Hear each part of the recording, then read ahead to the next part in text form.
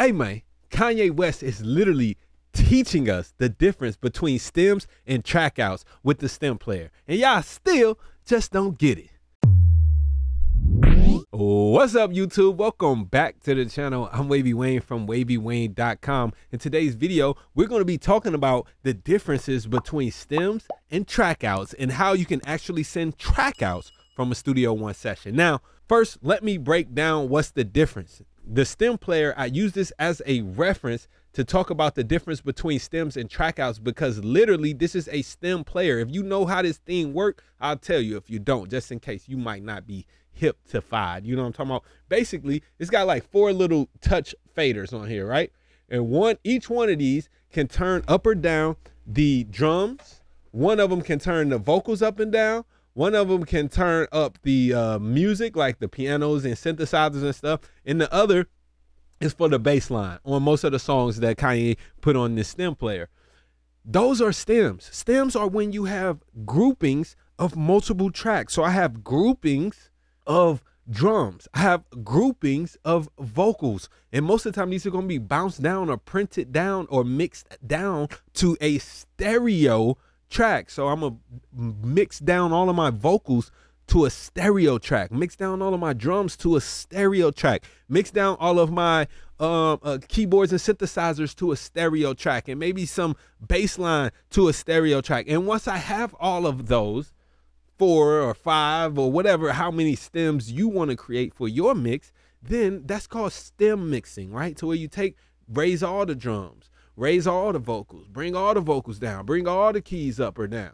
Trackouts is when you have the individual elements of the song. So that means a special individual track for the kick, an individual track for the snare, an individual track for the main vocal, for the background vocal, for the lead vocal, for that little ad lib, for the piano, for the guitar, for the bass line. Every single element has their own track when you are talking about tracking out. When it comes to mixing, I don't want to mix stems. Mixing stems is cool on a stem player for consumers, but when you talk about a professional mix, I want to mix full trackouts. Let's go over to Studio One to show how you can export trackouts to be used with any DAW. So if I'm going to mix it in Pro Tools, maybe I'm not working in Studio One. Maybe I'm mixing in Pro Tools. Maybe you mixing in Logic, but you got this Studio One session that you want to bring over to another DAW. We need to know how to properly export those trackouts. Let's go and check it out. So here I am in my Studio One session, okay? Studio One makes this pretty easy.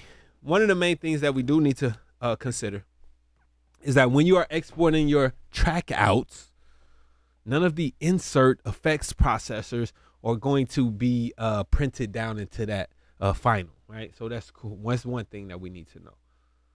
We just getting those audio files. Another thing that we want to make sure that we do before we start doing this process is that we want to actually make a selection from the top to the bottom of our song. And you can do this. Let me back this out again. All right, you can do this with a loop.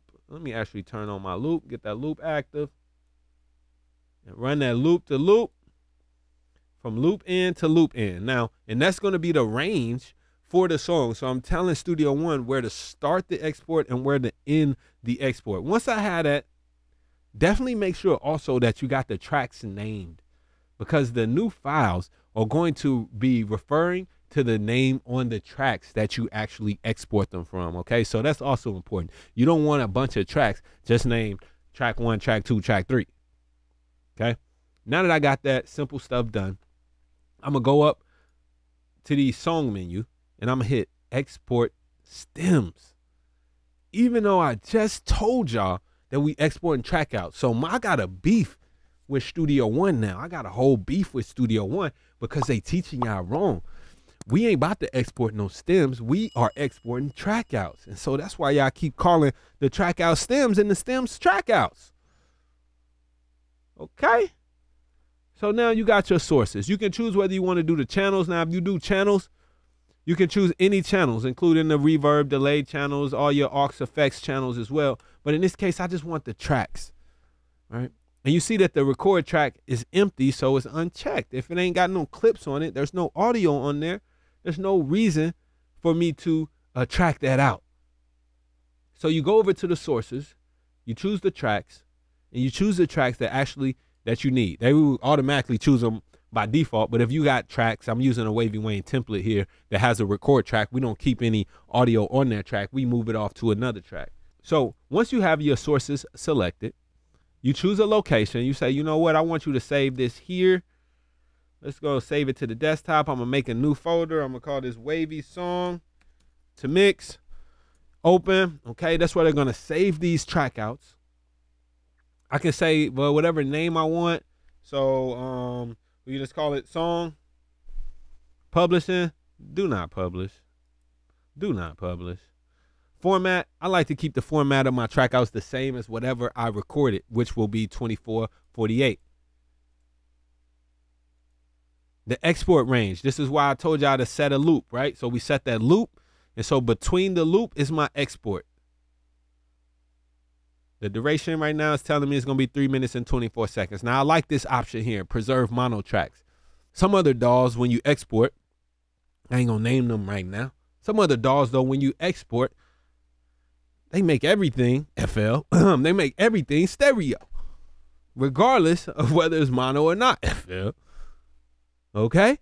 So I want to preserve the mono tracks. If you want to write the tempo, you can. Use real-time processing. That means it's just going to take longer. It's going to take that full 3 minutes and 24 seconds. Probably for each track. I don't know, because I ain't never did it in real time. It ain't no point to. Once you have that set, you hit OK. And everything is going to start to be processed. Okay, it's exporting 4.2 faster, 4.2 times faster than real time. All right. So it's going to take us about a minute to get that done. While that's doing that, I'm gonna go over here and look on my desktop. Look at my Wavy song. You can see that these files are being created. Here's the beat song. So we got our prefix, our preface to the files, right? And again, I told y'all it's going off of what? The track's names, not the clip name. It's going off the track name. So the song, beat, right? Once we get to my next file, it's taking a little minute. Taking a little minute. Exporting time remaining. You know what? I'm gonna let y'all come back because it's still exporting that beat file. It's doing that one time on the file. Okay, cool. And then we got a song, verse, lead. What the hell? Where all my files go? I bet y'all. So now you see that inside of my song folder, I have a track, an individual track for every file that was in my session, for every track, and they're following the same name. Okay, super easy, super simple. Now I can take this folder, zip it up, I can send it off to another engineer to work on, to mix in their DAW of choice, no matter whether they're using Studio One, Pro Tools, Logic, FL Studio. It doesn't matter. All they have to do is import these files in, and they will line up perfectly because they're the whole file length of the song, man. There's a huge disconnect right now with the online learning community. And the fact that I even said community, it ain't no community for real online. We get online, y'all jump in the chat, and that'd be pretty much it. The community is happening in the Wavy Seals Elite. And the community is so important to actually help guide you from where you are to where you need to be successful as an engineer. Okay, you need a guide. And I'm Wavy Wayne. I'm here to guide you. Okay, the Wavy Seals Elite offers networking, offers exclusive opportunities for you to learn directly from some of the biggest people in the industry. Some of the biggest engineers, some of the biggest producers in the industry are giving up secrets to the Wavy Seals Elite. Text me right now if you want to stop guessing. If you want to be the best engineer in your city, in your state, if you want to be the best engineer that you can be, text 314-400-2880 and say, I want to join the Wavy Seals Elite. I'm ready to take my career to the next level. I'm Wavy Wayne from WavyWayne.com. Thanks for watching this video. Be dope.